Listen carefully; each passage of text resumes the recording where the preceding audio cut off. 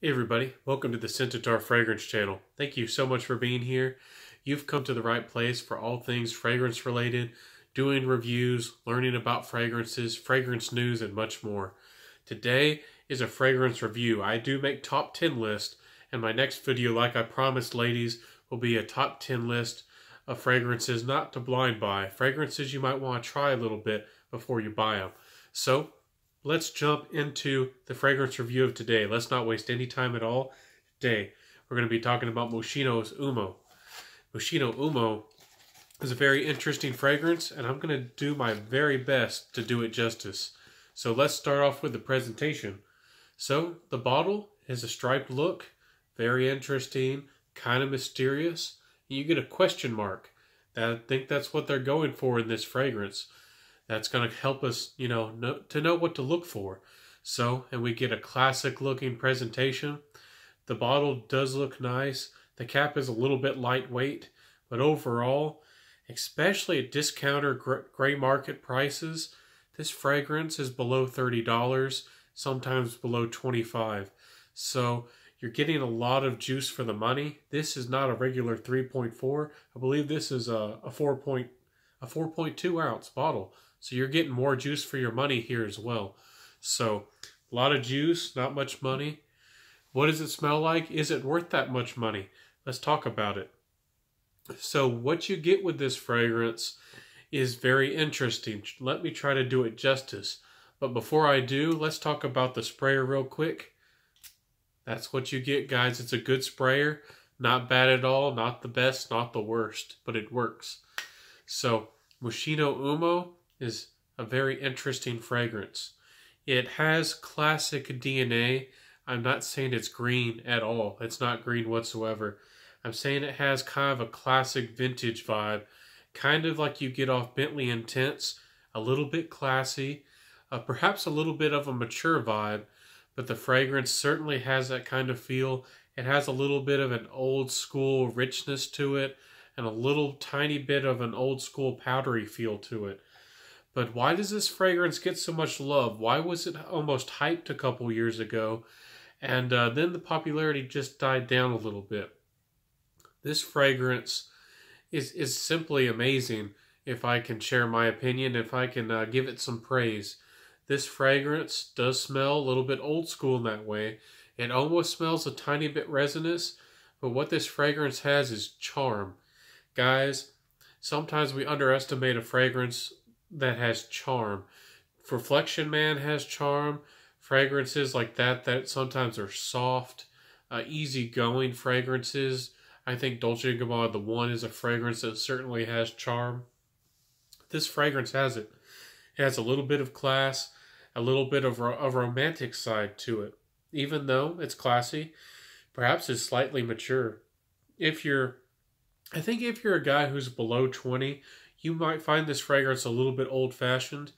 But if you're 20 plus, especially 25 plus, or like vintage fragrances, I think you're going to like this fragrance. It's kind of a middle ground.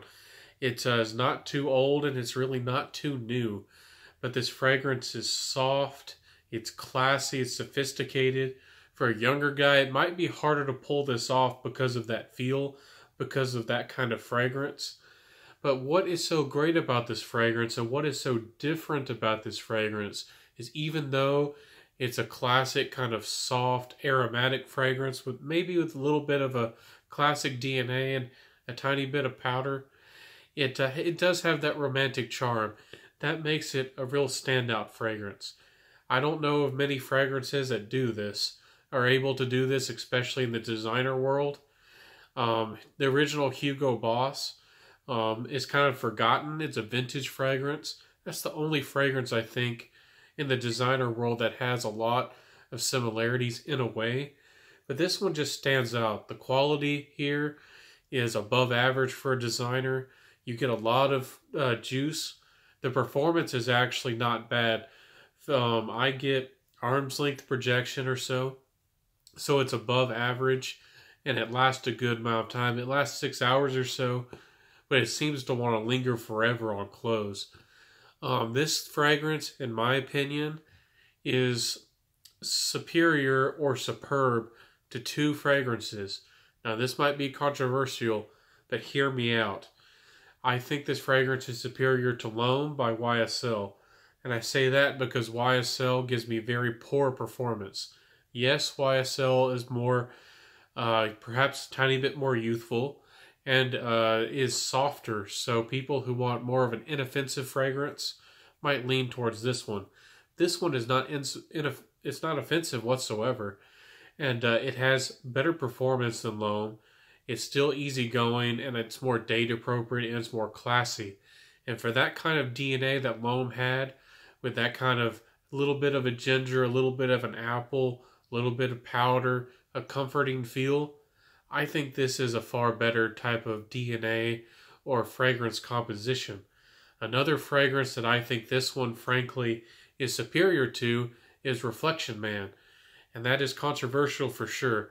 But I think it is because this fragrance in the air, definitely you can't mistake that the quality is better with the amouage, close to skin. But in the air, they both have a very similar fragrance. I think if you got people to test the fragrances side by side, especially if they smell them in the air, not directly on their skin or a piece of paper, I think they would find these fragrances very similar. Again, this fragrance has better projection, believe it or not, than Reflection Man on my skin.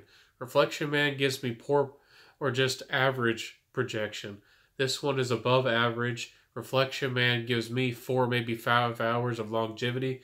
This one gives me 6 and sticks to clothes. So it has better longevity. And the price just slays Reflection Man. So I'm not trying to hype this fragrance per se, but I am trying to give it some attention. This fragrance is classy and it's bold in its own way. I think it's a very good fragrance for spring nights, perhaps early fall. It's just a charming fragrance for those situations.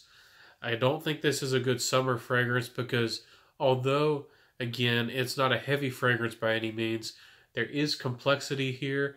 There is a big variety of notes. I could try to read them off to you. I'm sure it has a tiny bit of vetiver. I'm sure it has, classic things like ginger and maybe a small amount of apple and some resiny notes. I don't think this fragrance has any musk per se. This fragrance is wonderful for the money. Guys, I think this is one of the standout best cheapies that you can get your hands on. So I know on this fragrance channel that I like niche, and I've been talking a good amount of, about niche a good bit. But I do appreciate cheapies, especially when I think the quality and it can stand up for itself. And I think this is one of them. I think if you like cheapies like Bentley Intense, then you should give this one a serious try. Again, if you're allergic or just hate powdery fragrances, this is not a very strong powdery fragrance by any means, but the little bit might be enough to set you off. But again, I appreciate you for hearing me out on this fragrance. Let me know if this sounds like a good fragrance. It's got the resin. It's got a very pleasant, playful nature in a sophisticated way, in a very different way. I find this fragrance unique. So let me know what you guys think. Let me know if you own it, if you've tried it. I'm very happy to have heard about this fragrance a while back.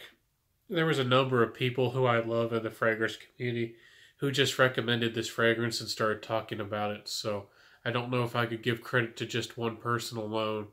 So thank you guys for watching this review. Thank you so much for being here. If you stuck around to the end, please like, comment, subscribe. So until next time, guys and gals, I'll see you. Let me know how I'm doing. Check out this fragrance. I really recommend it. And I'll see you guys next time. Bye.